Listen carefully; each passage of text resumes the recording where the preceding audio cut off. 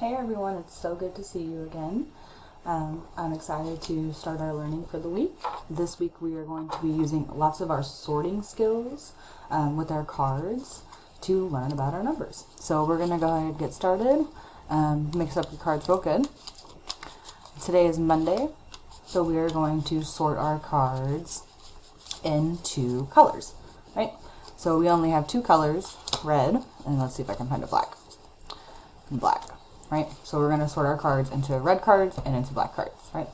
We know this color is red, right? And we just keep going. Let's all go together because they're all red.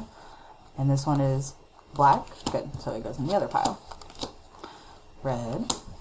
Move back to black. I'm going to go a little fast because I can see that I have two, so I can put them right there.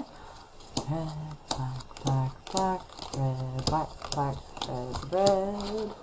Right? So what pile should I put this one in?